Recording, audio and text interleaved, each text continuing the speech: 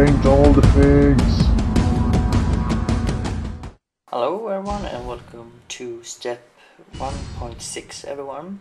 In this segment I'm going to be taking an entirely new direction, unlike the previous Guardsman and Cultist. Today I'm going to be making a Wordbearer Chaos Guardsman, and let's check here what I got at my disposal.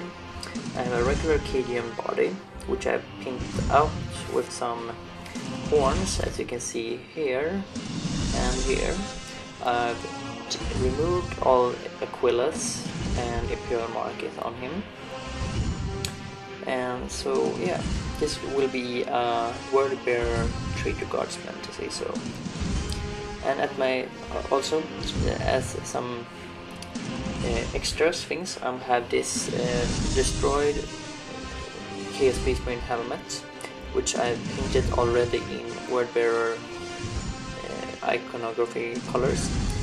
This is actually some remains from an Imperial Guard army, which I have harvested from the Imperial Guard models, and I'm gonna be reusing it for my Traitor Guard.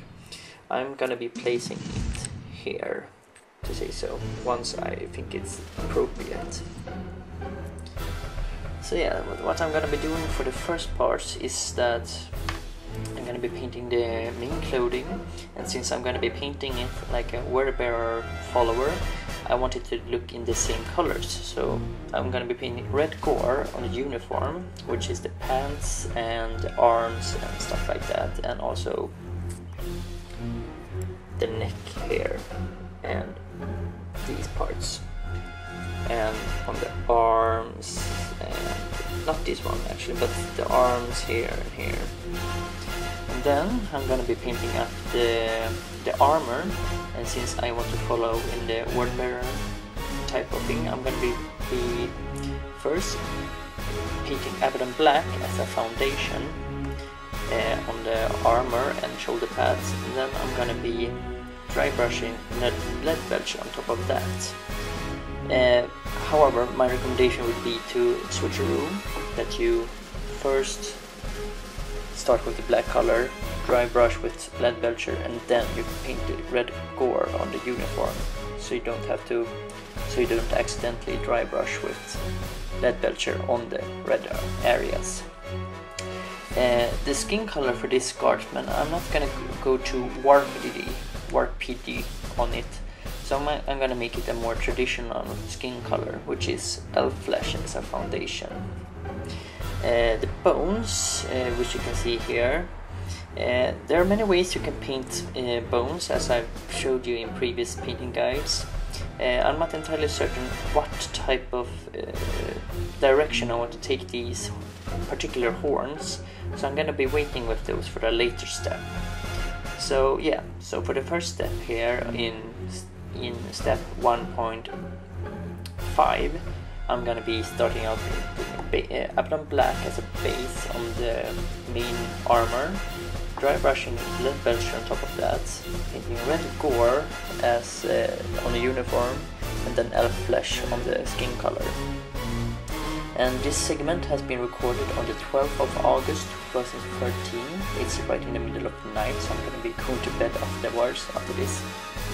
But yeah, so and as I said in the previous step, all the point 4 steps is that this is a later edition, which I recorded after I finished step point zeros. And it wasn't planned, but I wanted to expand my Imperial Guard painting guide area. But yeah, so this is what I'm going to be doing for the next step, in step 2.5. So see you all in step 2.5, everyone.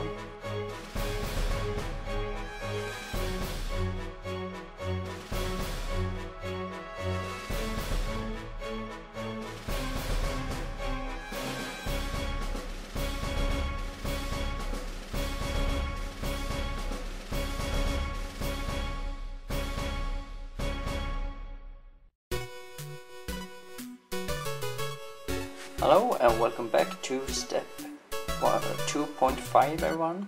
and let's check out what I've been doing with the model. Today it is the 14th of August 2013.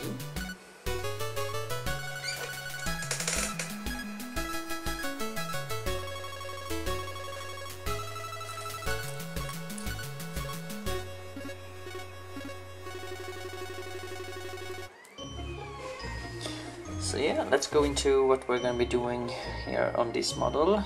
First of all, we're going to be painting up the weapon and the horns, as you can see here and here. And that I'm going to be using Mornfang Brown as a base.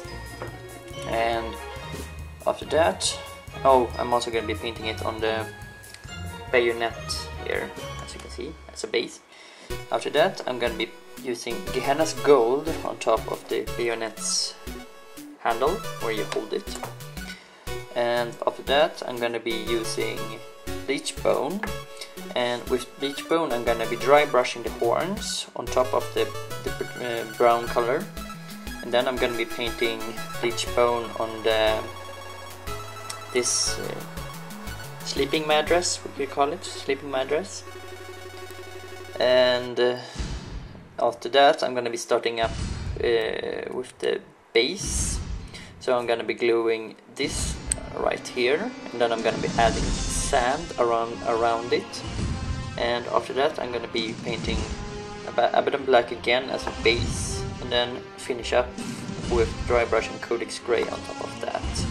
And I'm also going to be using Codex Gray to highlight the edges of the black shoes, for instance. So yeah, that's what I'm going to be doing for the next part, everyone. I'm going to be using Mornfang Brown to paint the weapon, the bayonet handle, the horns, and the belt for the guardsman, as you can see around here, which is still white. And then I'm going to be using Gehenna's Gold on the handle here, Bleach Bone on the horns and on the sleeping mattress, Chaos Black on the base after we've fixed up the base, as I explained earlier. And then I'm gonna highlight, I'm gonna dry brush the base with Codex Gray, and I'm gonna highlight the black shoes, to say so. So now you know what we're gonna be doing for step 3.5, everyone. So see you all in that step.